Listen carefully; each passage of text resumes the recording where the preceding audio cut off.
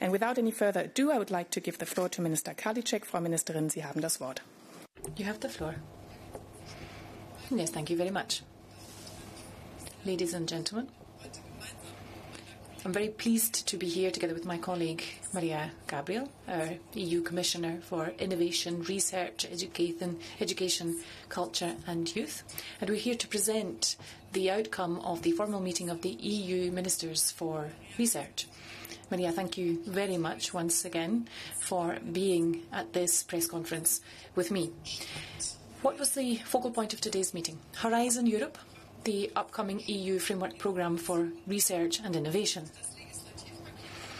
And the legislative package for Horizon Europe has two components in it. On the one hand, the regulation, and then on the other hand, the specific programme.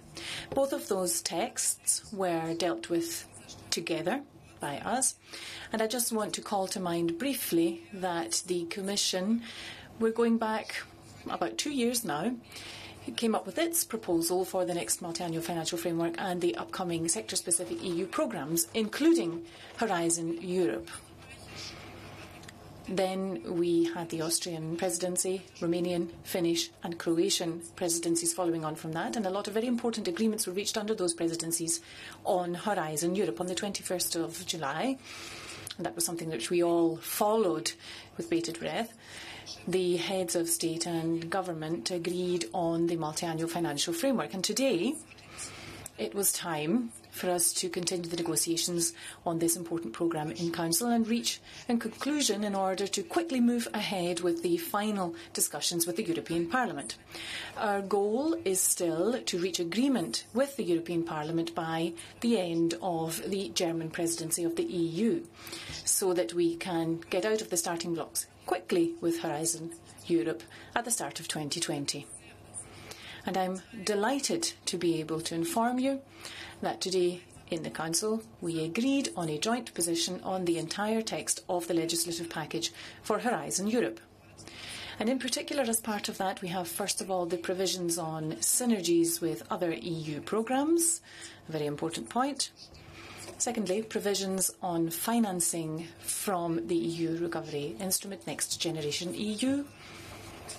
And thirdly, the internal budgetary breakdown under Horizon Europe, and then in fourth place, the provisions on international cooperation and association of third states. So we have that agreement in Council, and that will enable us to move quickly forwards now to the negotiations with the European Parliament and the Commission and finalise those. Our scientists, our research institutes, our higher education institutes, our businesses, the citizens of Europe are expecting the European Union to press ahead with that. Today in our Council we looked at 2 points of detail in particular. First of all, the internal budget within Horizon Europe, and then secondly, international cooperation and involvement of third countries.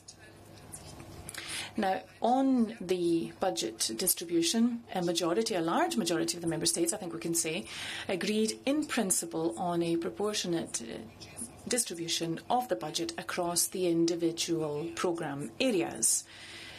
This is often described as the haircut variant. One small exemption to that approach: we agreed to enhance the amount available for the Marie Curie Skłodowska programme in Pillar 1 by €200 million. And that would be offset by a corresponding reduction in the budget for the European Innovation Council in Pillar 3. Moving on then now to international cooperation and association of third countries. We talked at greater length on specific issues, the conditions according to which third countries can associate themselves with Horizon Europe, and also how the Member States should enter into the negotiation process for those association agreements and how they can be involved more in that.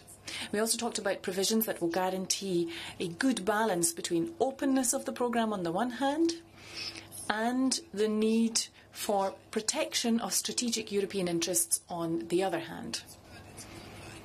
As part of that, we have a new safeguard clause which talks about It justified exceptions where there can be exemption, exclusion, or reduction of involvement, so that we don't necessarily have direct involvement or association of those third countries.